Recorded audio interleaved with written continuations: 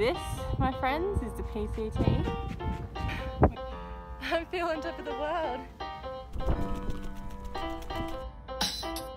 Oh no, it's happening again. Trouble sets in, waiting for the dividend.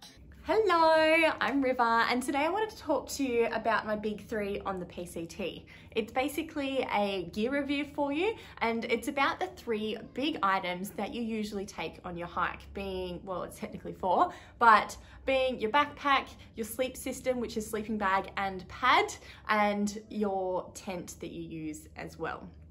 So firstly, to start off, my tent, straight into it. So I actually, I'm not going to put it up for you, I can put in some photos. I actually used the Nemo Hornet, and it's a two-person tent, and I loved it. I really enjoyed this product. It weighed 1.1 kilos with the footprint, and it's a freestanding tent that, well, semi-freestanding. It has poles that I carried. And I guess the reason I chose this tent was coming from Australia. I really tried to use or to purchase products that were available here, and I didn't have to order from overseas without having a chance to go and actually see it up or touch it or whatever in person before I bought it. I really, I'm not generally an internet shopper for anything, for clothes or whatever. I love the process of going and seeing something, trying it on, you know, and I literally went into Paddy Power, my local camping store, and asked them to set up the tent in the middle of their store, and I climbed inside, and yeah, I was really happy with it. It probably cost me around $600. I did get it on sale, so it was a little bit less, but that's really what it's worth. And truly, it's still got so much life in it. Like, I slept in this for, you know, 5.5 months, and it's still going strong. The two things that I have happen with it. I did crack a pole while I was out there. That's probably bound to happen. I used just the sleeve over the pole, and that worked really well. I did, while I was out there, go online and order a replacement section, which I didn't end up using after all that because it kind of just stayed true and held together. But I was amazed by how easy that process was. They had a really clear diagram with every section of the Y-shaped poles labeled, you know, piece A, B, C, la la la. So I, you know, just reply the email that I sent through an inquiry. I said, yes, I would like one of piece C, please. And it was, I think, $10. It was a very reasonable price, and they shipped it straight out to me to a post office along the trail. So I had a really good experience with them, even trying to get a replacement piece for it. And yeah, I've had one small mouse hole chewed into it in Washington. Thank you, rodents of Washington. But yeah, really happy with this tent. I have actually since moved now across to the duplex, only because it's half the weight, and I can see myself doing other through hikes in the future and really trying to get my base weight down. But yeah, honestly, for a lot of my hikes, even here in Australia, I still plan on using this tent for quite a while yet, so really happy with it. A lot of people always ask me about my sleeping bag. I don't even have it to hold up to you. It was so disgusting by the time I got to the end, I actually threw it out. But my sleeping bag was nothing to write home about, really. I swapped out most of my gear throughout the first half of the hike, and my sleeping bag was one of the first items that I got rid of. So I started with a Cedar Summit bag, and from here in Australia, and I think it was like a -5 degrees Celsius bag, and I lasted 2 weeks in it, and I was freezing just even in the desert in it. I started early, so I started on the 12th of March in my hike, and yeah, even in the desert at night, I was really cold. So once I got to Big Bear, I jumped on the REI website and just ordered a random REI bag that was in budget, and I ended up getting a 15 degree Fahrenheit or a -10 degrees Celsius bag. It wasn't lightweight, but it did the job, and it was cheap, and that was really my priorities at the time while I was over there and paying the US dollar. But yeah, so that's why I had no issues at all with chucking it out once I got home, to be honest, because I knew that I was definitely going to upgrade to something lighter, which I since have. But it did the job, and a lot of people have questions about temperature ratings. I am a really cold sleeper. I combined that -10 Celsius sleeping bag with a fleece sleeping bag liner to keep me warm, and that did the job. Obviously the Sierras were still cold. I was sleeping on the snow, and I guess that brings me to my mat. I had the Thermarest Z-Lite mat, which is not a very insulating mat when you're sleeping on a bed of ice. So yes, with that sleeping bag I was still cold, but I was only in the extreme conditions when I think everybody was cold. So yeah, I was really happy with that sleeping bag, but like I said, I've now upgraded to an Australian custom-made version of something very similar to Inland Equipment. For my future through hikes, I will actually do another one of these videos before I go of my whole updated kit. But I will say though, this mat here, it's getting pretty thin now. Yeah, it's lived a really good life. It's probably due to be replaced because it's kind of squashed, but I love it. And this is honestly my favorite piece of gear for the whole trail. I laid this out for lunch every day and I slept on it every night, and I'm a side sleeper and I had no issues at all sleeping on it. It's just a matter of whatever you get used to. I am really quite okay with slumming it. My pack was my pillow as well.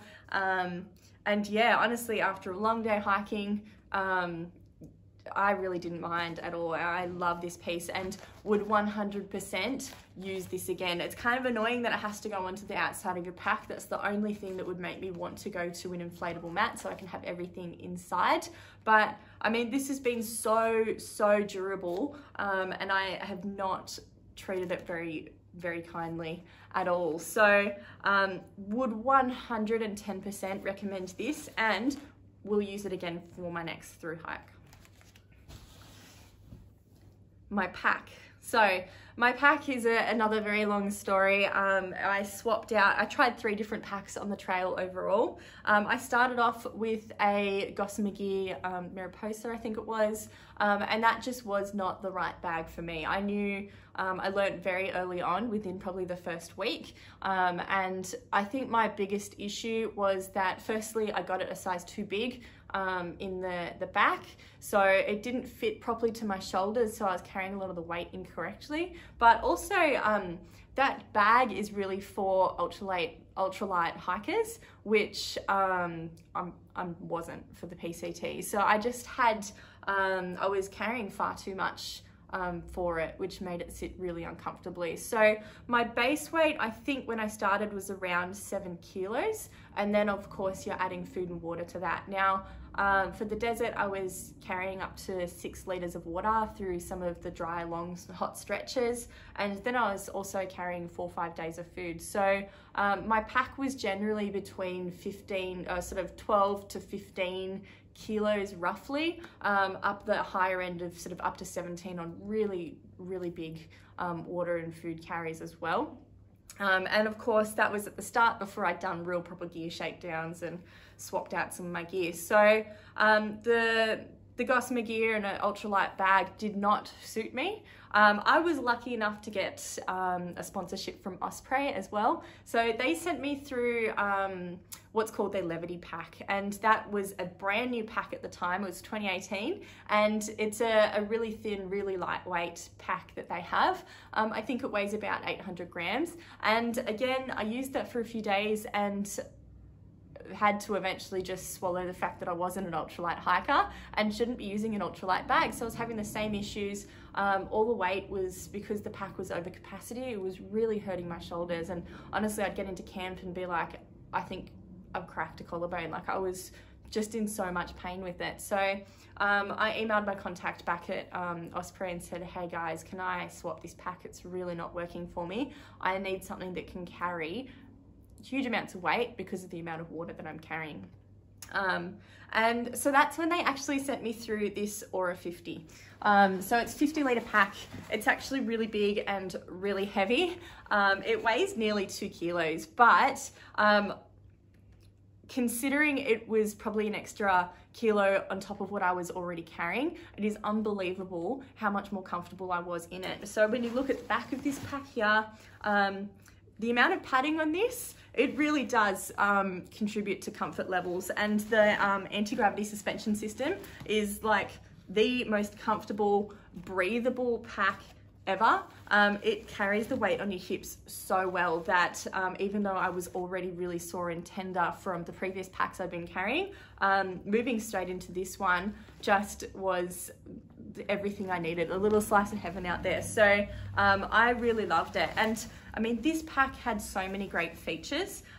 First of all, the straps here, so I could attach my my mat to it. It just made life so easy. I can just clip it, unclip it straight away for lunch, which I just loved and used every single day. And then something else on the PCT that you need to look for is a way to carry your ice axe. So this has the ice axe loop in it as well. So you pop it in here, you twist it around a few times, you put it up, and then these come out and clip around the top of the ice axe. So your ice axe sits sort of this way. And the other two features that I loved the most was the brain. A lot of people normally take this off. I had a really big full pack, far bigger than what I would these days, but I could actually walk and undo it and access everything in the top of the brain in the pack up here. So that was super handy. And hip pockets. I really quickly learnt that's a non-negotiable for me. I keep my phone in here, I keep snacks in here, and yeah, I really struggled on some of the packs that didn't have it, and I very quickly learned that that is a really big requirement for me. And also just their side pockets. So your bottles fit in this way, but they have the access side pockets as well, which meant that when I was hiking I could get my water bottles out, and it took me a while to get in the habit of that. And it's really important to make sure you stay hydrated while you hike and find a way that works for you. A lot of people will attach their water bottles here, and I did that for a while as well, but it just kind of, felt myself a little bit claustrophobic with everything around here. So getting back in that habit of accessing my bottles from the side pockets ended up working the best for me. So honestly, I really love this pack. I've since washed it. Make sure you wash all your gear when you get home from a trail like that. But my badge is still sewn on there, the Australian badge, the Scouts Australia. I actually don't use this pack anymore. I use it, well, I use it for my backcountry snow trips because again, it carries good weight, and I go for bigger, heavier, bulkier items. But I've moved now into a smaller pack again. So I think I use a 40-litre pack now. Again, it's another Osprey. I can't remember the name of it. I'll pop it up here in the comments. But I'm so happy with, again, Osprey. They've taken really good care of me. I'm lucky to still continue to be an ambassador for them as well. But I've just found that I'm onto a pack that weighs, I think it's something like 1.2 kilos now, which is still, I understand, a little bit on the heavier end of packs. But for me, it truly makes a difference in the level of comfort when that's, 300 grams that I'm willing to invest in to save my shoulders, to make sure it's fitting properly on my hips, and still got all those important straps that I use all of the time. So yeah, that was my big three, my little gear review for you. It has, like I mentioned, it's changed so much while I was out there. I think I now have a base weight of about 5 kilos, and I would love to keep getting that down even more for my next through hike. So there was a lot of lessons that I learned out there, and hopefully that's helped you as well. So good luck for your through hike, and stay tuned. Make sure you subscribe and follow along for all my other videos around the PCT and through hiking. Thanks. Bye bye bye.